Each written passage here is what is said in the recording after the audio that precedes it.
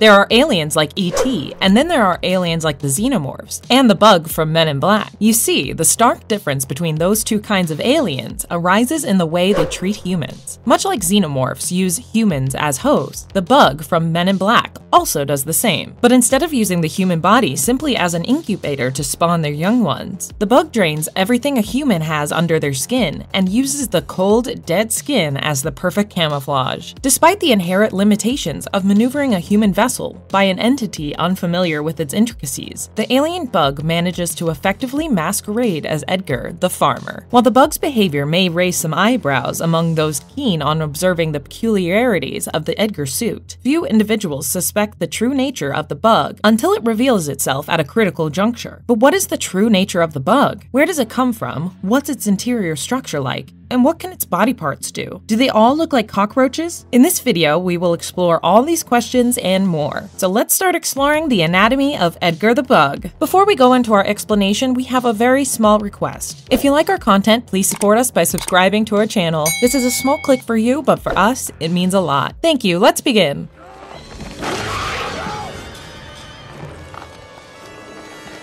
What alien species does Edgar belong to? The grotesque, disgusting, and dangerous villain from the first Men in Black movie was simply called the Bug, but the creature's official or scientific name is Orthopterus exomorph. This belligerent insectoid race hails from a planet only known as Hive World. Clearly, the name is probably a colloquial term for the planet and may not be the real name. Nevertheless, a bug named Edgar the Bug comes to Earth in the first movie with the intent of inciting a war with the Arquillian galaxy. And that becomes the basic plot of the original film, a true classic. Interestingly, these bugs share some sort of kinship and bond with the insects of Earth, and this love affair reaches a whole other level when it comes to cockroaches. We'll get into this one in a bit of time, but for now, let's dissect the Orthopterus exomorph as a species. The alien species basically resembles a cockroach that probably drowned in a pool of steroids and woke up the next day all bulked up, enlarged, and crazy. Naturally, the arthropod-like species have a hairy and slimy exoskeleton,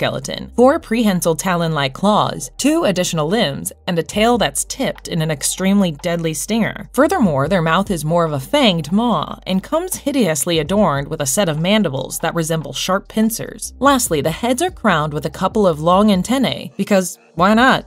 I mean, it would make a pretty stupid alien bug if it didn't have antennae, right? Or so the special effects people must have thought. Are they born as gargantuan cockroaches? In the non-canon comic, Men in Black Retribution, which is also the sequel to the original film, we are introduced to the larval form of the bugs. These newborn, but not so little bugs, have an intimidating appearance, resembling multi-legged grubs with a set of round compound eyes, mandibles, and a circular mouth that's lined with 6 razor-sharp tusks for defense and offense. Surprisingly, despite their tender age, these bug larvae surpass the adult bugs in size and pose a significant threat to anyone who doesn't know how to deal with them. It is revealed that a single bug egg has the remarkable potential to give rise to numerous larvae. Once these creatures grow into adulthood, they exhibit a range of impressive superhuman ability. They develop heightened strength and leaping capabilities, and can climb walls with as much ease as a sprinter runs on a track. However, the animated show tells a different story. As revealed in the episode titled The Mine Syndrome, bugs typically initiate an invasion when the queen is about to give birth to a new brood. This allows her new offspring to consume the planet's resources and population. The queen possesses the ability to lay numerous eggs at once and requires substantial amounts of sugar during this period. Bug hatchlings resembling mites are relatively small and bear a resemblance to each other in the beginning, but take different forms upon growth. Are all bugs essentially cockroach-like? In the animated series, which diverges from the film continuity, bugs are depicted in various forms, and not just cockroach-like. Their home world is referred to as the Hive, or Hive World, with the queen reigning as the supreme ruler and progenitor of the entire bug race. Now, this is similar to most eusocial insect species, and even the xenomorphs. In the episode titled The J is for James Syndrome, it is unveiled that all bugs across the galaxy are actually connected to each other through a hive mind that is controlled by the queen. In the event of the queen's death, all bugs immediately shut down and cease functioning, which happens in a manner similar to how the whites fall when their creator, White Walker, is slain. This phenomenon potentially explains the painful reactions experienced by bugs when Earth insects are killed. It seems that the aliens can develop a psychic connection with their earthly counterparts. Additionally, in Universal Studios Florida's Men in Black Alien Attack Ride, which can be considered canon to the franchise, a colossal bug serves as the final alien encounter for guests. Unlike the bug depicted in the film, this particular bug is actually comparable to a city block. Was that your auntie? Oh, then that must mean that that's your uncle then, huh? How does the true physical form of Edgar look like? Edgar the Bug was played by Vincent D'Onofrio in the original movie, and the character became one of the most vile horror icons from the 90s. As a bug alien, in his true form, it can measure at least 12 feet in height, with a pair of antennae hanging over his head, the traditional 6-strong limbs of orthopterous exomorphs. You just can't help but feel dread by looking at him, and Lord help you if the bug chooses to attack. However, Edgar looks more than a common cockroach, and his appearance extends to other earthly insects as well. His body frame and piercing eyes resemble a praying mantis, one of the coolest insects there is. On the other hand, his mandibles look like the limbs of earthly predator insects. Moving down, one may notice that his hind legs bear resemblance to those of a cricket, but are as efficient in providing agility as the legs of a grasshopper. And of course, Edgar's tail resembles that of a scorpion, and the lethal stinger was probably inspired by a hornet. While disguised as a human farmer named Edgar, the bug, of course, looked different and rather grotesque. I mean, the bug was actually wearing someone's dead, cold, and rotting skin, so over time, the skin costume became saggy and shapeless. Quite interestingly, the Men in Black movie went through several changes before the final product came out. Likewise, the bug's character, appearance, and everything else also went through several changes. For instance, the bug was initially supposed to be an alien, insectoid, religious zealot. It was later changed to a talkative bug alien with a huge inferiority complex who would build an army in the sewers. But these ideas were scrapped, and Edgar the Bug was brought to life. The original script had a philosophical argument between Jay and the bug, but it wasn't an ending that an action comedy needed. Naturally, the ending was axed to give way to an action sequence. Yet, the bug in his true form had to do the talking, and an expressionless face would have seemed unreasonable, unrealistic, and rather stupid. Imagine a T-Rex talking in one of those Jurassic Park movies. Anyway, so this was when Eric Brevig, visual effects supervisor, suggested using the constant expression of anger over the bug's true face. To achieve this, certain mammalian features were also given to the bug.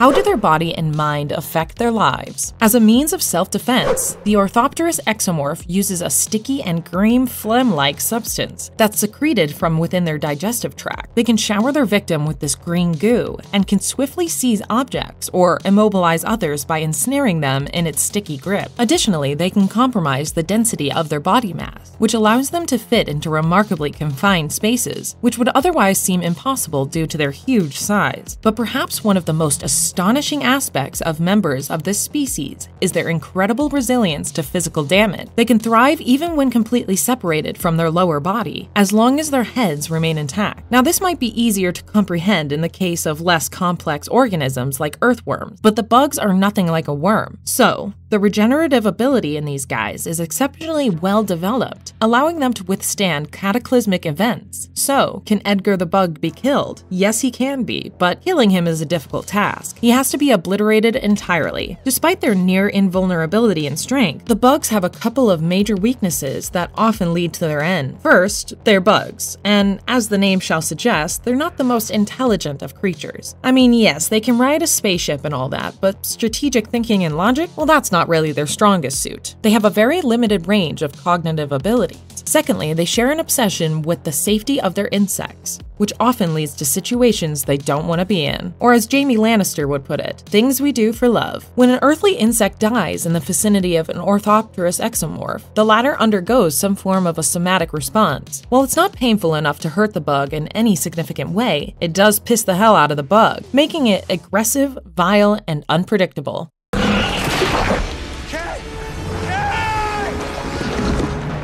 What is the true extent of his power? Edgar the Bug, the formidable antagonist of Men in Black, had an array of powers and abilities that made him a real pain in the ass for J&K. Despite his insectoid origins, he exhibited a measurable intellect, or at least when you compare it with insects from Earth. We guess, to them, he is like 20 Einsteins in one body. Of course, his true power was not his intelligence or chivalry, but his superhuman strength, which enabled him to surpass the strength of the fittest of humans. Although his human suit appears to somewhat restrict this power, he was the force of nature's wrath in his true form. Edgar's body exhibits extraordinary flexibility, allowing him to fit awkwardly into the skin and clothing of a much smaller being, a human. A very insect-like capability of Edgar is his wall-crawling skill. Well, much like a grasshopper, Edgar too could propel himself to great heights with remarkable ease. Oh, and he could camouflage, but that's not quite all. While he can considerably alter the sound of his voice, his inhuman origins betray a lingering otherness in his vocalization, creating an eerie effect that adds to his overall menace. So we would say this was more a disability than an ability, but it did its job when it came to intimidating people, especially the wives of men whose skin suits he was wearing. We've already spoken about the green slimy goo he goes around throwing on people to subdue them, so we won't explain that again. However, his innate awareness of nearby insects is what intrigues me. Now, we know that he could sense their pain and emotions, right? But could they really sense his? I mean, yes, they did seem to like him, always swarming around him like insects usually do. But does it also mean that, given enough time,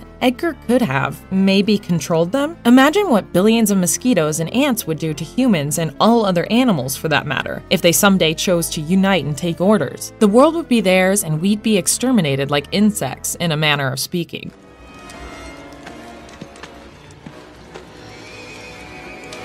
How was Edgar in terms of his personality? To sum it up, Edgar was supposed to be a bug with an inferiority complex, but was later turned into the one who lived in an overwhelming superiority complex. I mean, this dude would refer to humans as underdeveloped pond scum and whatnot. The bugs truly believed that they were a highly advanced race of individuals. Yes, the Hive did conquer worlds and devour the denizens of entire planets, but genocide doesn't make you superior, does it? Interestingly though, Edgar the Bug was far kinder to Edgar's wife Beatrice than the original Edgar himself. I guess aliens are curious creatures.